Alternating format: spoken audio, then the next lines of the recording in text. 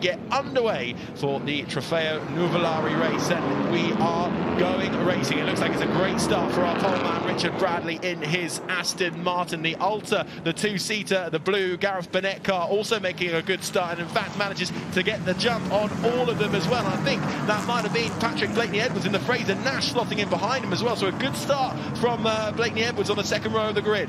Well, I'm really intrigued to see a brilliant start from pole position, but the pole starter is back in fourth place. I expected the TT Reps, the Fraser Nashes, to come through, but what I didn't think was going to be such a brilliant start from the Alta, the two-seater in the hands of Gareth Burnett. And what went wrong from Richard Bradley, I do not know. Nose in front from pole position. By the time they got to Magic, he was in fourth. He's now fighting back. He's passed one of those Fraser Nashes. He's back into third, but in front of him, Robert Beebe getting a bit twitchy into St Mary's, but by about 4 car lengths, we have Gareth Burnett leading this race. Let's see if everybody behind will stay on the black stuff and stay off the green sward. Unfortunately, Annette Mason is on the green sward, but that looks as though it's a mechanical failure. I'm not going to guess on that front, but anyhow, she is out of the race and pulls her car safely out of the way on the exit of Madgwick. Huge shame for that Aston Martin Ulster, but back towards the front then I think we saw it was Robert Beebe and the Fraser Nash who made also a great start from the second row. So Patrick Blakeney-Edwards and Robert Beebe both making excellent starts. Here is Beebe now trying to get through on the number 41 car, and that is Bradley. It's Richard Bradley who got up he fell back to fourth, up to third, into second. Now the Fraser Nashes are trying to fight back. Michael Birch in the tall, number 20, Talbot down to fifth place. But let's see how they settle down. But for Gareth Burnett, that's a really good start. But really, it was a poor start. Not initially, but literally in the second or third gear change for Richard Bradley. Now he's fighting back, closing in second place. Gap between Burnett and Bradley just under 2 seconds. Bear that in mind next time around, because Bradley's got clear line of sight and he's got a bit of breathing space. Well, just over a second back to Robert Beebe in third. Yeah, it's the two-seater Alta though that leads for the time being, and the pole sitter then slotting into second, Beebe in third in that number 59 Fraser Nash, just in front of Blakeney-Edwards in the number 3 Fraser Nash, and then it is the number 5. That is the Bentley of Martin Overington. Is that the number 5? Or no, it's not the number 5. It's the it's not the number. I think it's further back. But a good start then from Burnett, who is already starting to extend his lead now. 1.9 seconds the gap as they all try and filter through and find their space on the track. We get a look at the number 5, the Bentley. They're making its way around on track, and the fight up front though continues. 20 minutes on the clock, counting down to 17 we're at already. This is the number 70 car, the Alta two-seater. Gareth Burnett trying to defend his lead, but he's under pressure here. He most certainly is. Richard Bradley just under 2 seconds down when they completed the first lap. He's far closer than that. Through the kink on the Lavant straight they go. Who's got more grunt? Well, I fancy it's the Alta out front that's just got a little more power, but it seems that the Aston Martin behind is very, very nimble, or certainly the Red Dragon is worked very, very hard indeed by Richard Bradley. The gap will come down surely. Well, look at it as they turn through Woodcote. That's not nearly 2 seconds. That's way under half a second, I would suggest. Then, of course, who's going to brake and get it lined up properly for the chicane? No risk being taken on the way out, but Richard Bradley will kick the tail out a tiny bit. Don't want it too wide. Don't want to sap what little power is there, but he's hunkered down. The gap is clearly way less than what it was last time. 2 seconds, and now it's just under 1 second. Let's see what Bradley can do this time around. But Gareth Burnett, he's a wily and very quick racer. He's not going to give up without a fight. Well, what's interesting, I think the Alta is really good on the straights, but the Bentley, the Richard Bradley Aston Martin is really good in the corners. So they're sort of cancelling each other out a little bit. One gets close, but the other one's able to pull away. So it's a proper cat and mouse fight. Yeah, Robert Beebe going very well in third place. Pat Blakeney-Edwards has had a problem, and I think he may be coming back into the pits. He's tumbling down the timing screen. So now we have the move for the lead from Richard Bradley. Makes it very nice and tidily down into Ford Water. By the time they get to St Mary's, he's already got about 3 or 4 car lengths clear. And look at the handling potential. But Richard's working that car really hard, easing the Red Dragon right to the edge of the circuit and not beyond. And that is totally the key. And he's got the flow that's required. But don't forget, last time around, we could see just how much grunt Gareth Burnett, now in second place, has under acceleration. What are they doing at this point on the circuit? They're accelerating hard. It's out of the second part of Lavant, and he will close the gap somewhat on the kink straight down to Woodcote. But when they get there, of course, Richard Bradley just has more handling, or is prepared to push that much harder in the speed model at the front, the Red Dragon. And let's see, again, yes, here comes the Alta, closing in, closing in. He'll dive, not quite close enough to dive up the inside, but you could be sure that Bradley would break that little bit later. Absolutely. Well, it's as they started for the time being now. Burnett leading the way. Bradley leading the way, and Burnett in second place in that two-seater outer through the chicane. They go to start another lap, and let's have a little look at how it happened in the change for the lead then. So the Aston Martin on the left-hand side swoops round. It all looked a little bit too easy for him in the end. Well, you know what? That's also because Gareth Burnett saw what was coming and didn't fancy any collision. You can see a little look across between Ford Water and St Mary's, and he wasn't going to resist gravity, effectively, resist the obvious. No need to take the both out. He's going to now look in that tiny little mirror out in the middle of the car, looking back to see how close Robert Beebe is. But Robert's in third place in the number 59. Fraser Nash TT Rep is about 2.5, 3 seconds back behind them. Now he's going to focus again. Further down the order, again, side-by-side racing. And we're looking at the Maserati, looking so glorious in their car, number 26. Yes. That's the Tipo 6M. Stefan Rettenmeier, such a fan and supporter of that great Italian marque. There's a good battle going on for 9th and 10th as well. I think the number 24 Alfa Romeo of David Cook has just got through on Otten in the number 88 BMW. So that's happening a little further down the gap, only about 3.5 tenths of a second in the lower half of the top 10. But that about the closest gap at the moment. Although out front, the leader still keeping around half a second at the moment. Here is that Alfa Romeo. In all in blue, that number 24 of David Cook, who I think has just taken Otten in the number 88 BMW, and is now starting to actually pull a fair bit of a gap there. So that is over 9th and 10th, though we look like we've lost one driver early doors, Annette Nason, from this race. So 29 runners still in it as we take a look at the rear of the number 17 Aston Martin, the Holly Mason Franchitti car. Having to work the steering wheel. You can see the right hand rising right up. Definitely Holly, with the Holly logos on her helmet. But again, that's one of the glories of historic racing, and particularly a corner like Magic. It's got two apexes, and there's a dip in between, which naturally makes the tail of the car to come out. So the drivers with experience here know they've got to adjust it and get the car straightened for the second part, because then, of course, you feed all the way up to that straight down to Ford Water. And that's where the really brave people carry as much speed as they can. And Richard Bradley certainly in that camp. And I tell you what, Gareth Burnett, he doesn't give up. And look, the Alta two-seater is closing back in all over again. He's just done the fastest lap by the looks of it as well, a 1:41.898. So he is catching and catching quickly. But I think that Alta is so fast in a straight line that the Aston Martin just seems to have him on the brakes and into the corners. But let's see how this dogfight pays out. Still 12 minutes on the clock to run in this race, but Burnett going a lot quicker at the moment than the leader Bradley. So that two-seater Alta, the number 70 that you can see on your screens now, catching and catching. Well, the point in which he does catch is accelerating out of Lavant, which is what he's doing now, through the kink to head down towards Woodcote. But through the twisty parts of St Mary's, of course, the Aston Martin got further ahead. But now who's going to break first? Well, it's going to be surely the heavier Alta. What's going to happen? The lighter... Oh, gosh, they had to get past one of the Aston Martin Ulsters, and that puts Richard Bradley on the outside. Is there enough outside?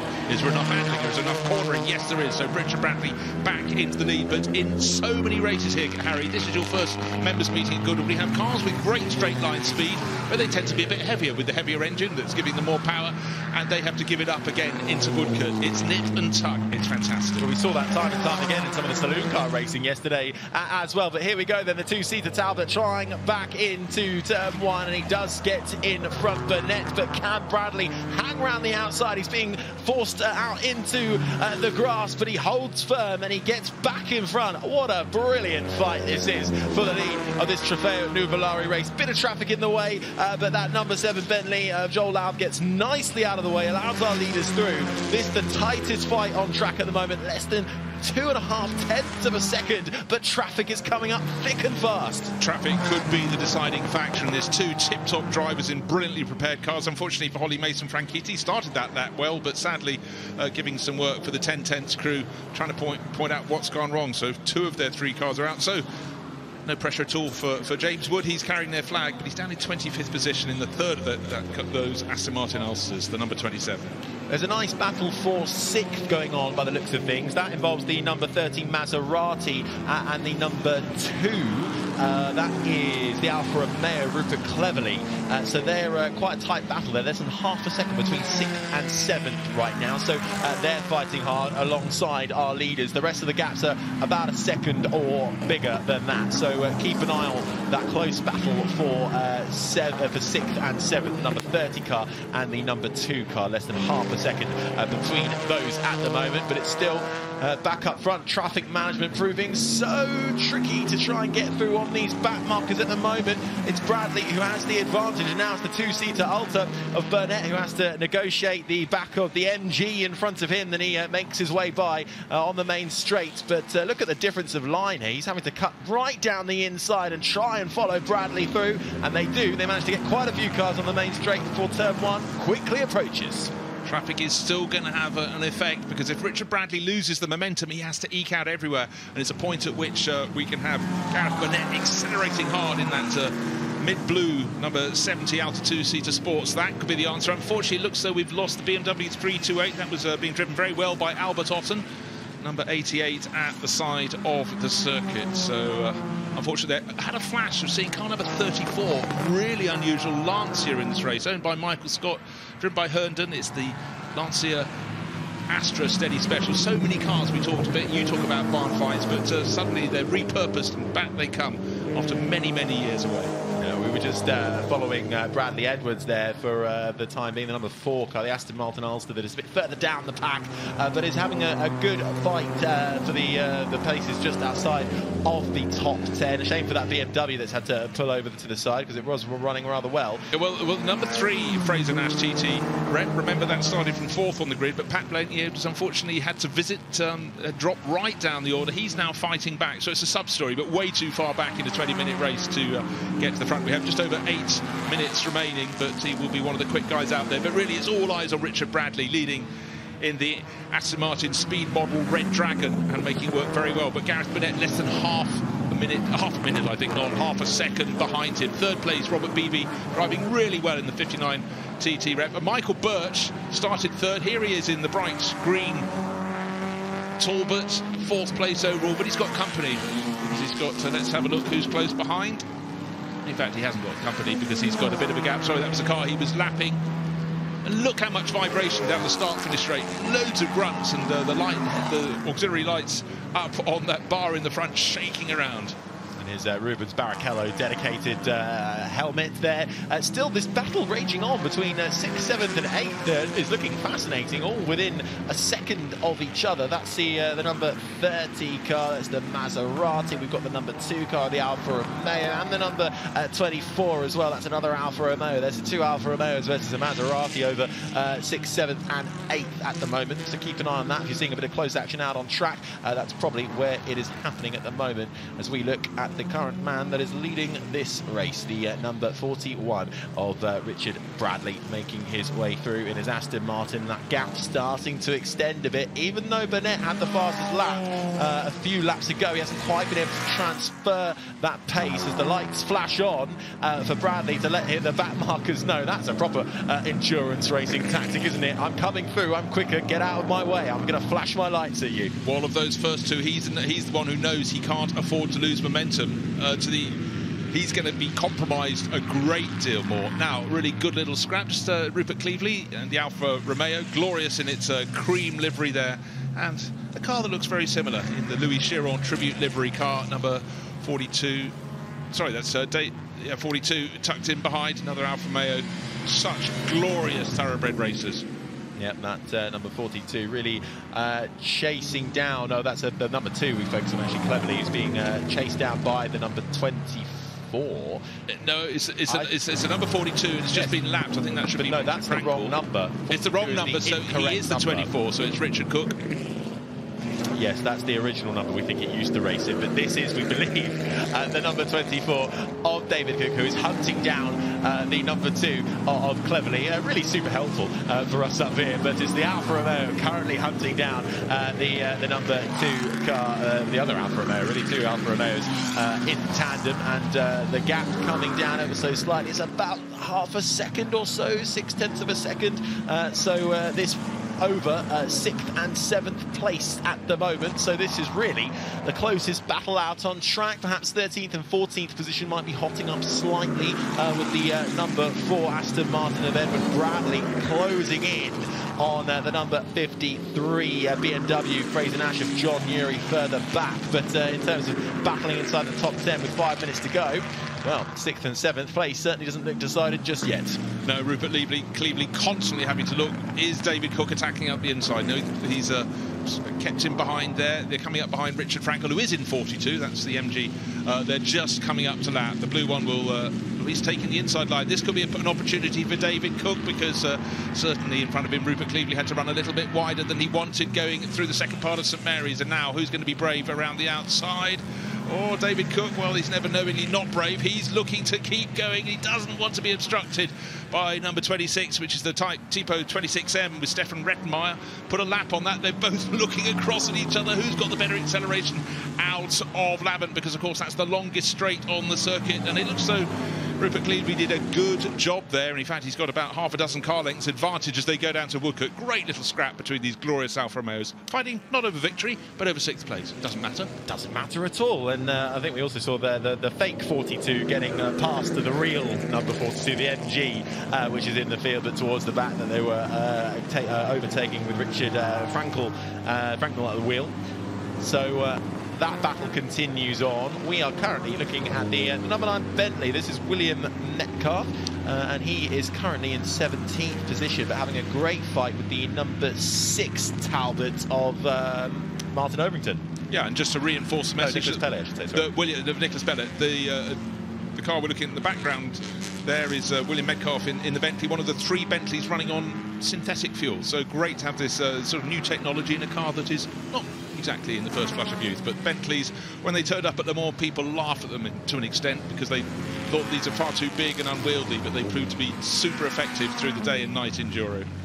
Absolutely. Well, out in front though, that gap is extending now, and it looks a little bit ominous for the number 41, which currently leads the Aston Martin Red Dragon of Richard Bradley. Now 3.5 seconds the gap to Burnett in the 2-seater Alta.